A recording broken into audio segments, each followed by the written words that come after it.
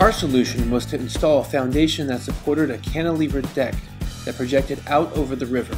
A concrete foundation was excavated, forms installed, and then poured.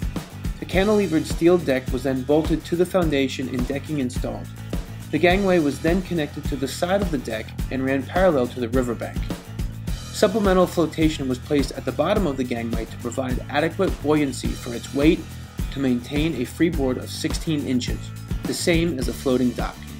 The gangway was connected to the floating dock via a piano hinge. The hinge means that there is no step from the gangway to the dock and allows the dock system to move up and down as the water levels fluctuate.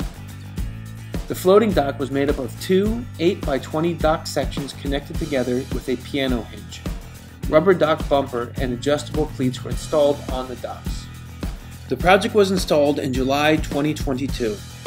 Read about the full details of this case study as well as many other client projects at BoardSafeDocks.com.